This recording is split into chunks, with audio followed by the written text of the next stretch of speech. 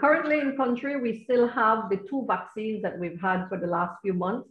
We have the AstraZeneca vaccine that's licensed for persons 18, or that's approved for persons 18 and older. And we also have the Sinopharm vaccine as well.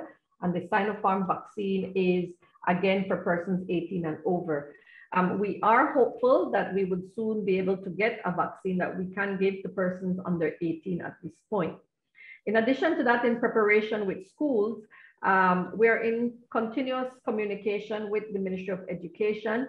And I believe in the next week or the latter part of this week, health education to teachers and visiting of schools will commence. And we will form a part of that team. Our public health inspectors and other members from the Ministry of Health will join the Ministry of Education to go through a preparation phase prior to schools being open.